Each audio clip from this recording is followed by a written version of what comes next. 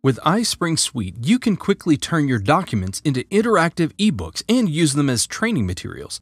Let me show you how to do it. Go ahead and open iSpring Suite, then select Books. From here, you can start from a PDF, Word document, or even PowerPoint presentation. Let's start our book with a PDF. Awesome! Here's my book. Along the side, you can see your book broken down by pages. You can navigate through the pages by clicking on them. You can preview what your book will look like on different devices by selecting Preview up top. As you can see, depending on your device and its orientation, your book's content and player controls will adapt for the optimal viewing experience.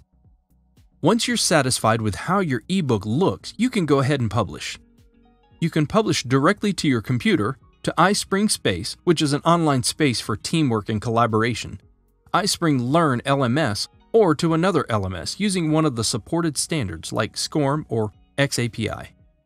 Today, I'm going to publish to my iSpring Space account. I'll name my book and choose what project I would like to upload it to. Now select Publish. Once the upload is complete, select Manage Content to be automatically redirected to your iSpring Space account and view the final result. Now you can share a short link with stakeholders so they can review your content and give feedback. Let's quickly hop back into your project and look at how to publish to your computer. Make sure your project is named properly and select where you would like to save it to your computer. Then go ahead and publish.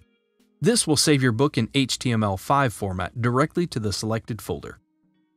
And that's how to turn your documents into interactive ebooks. Get started today.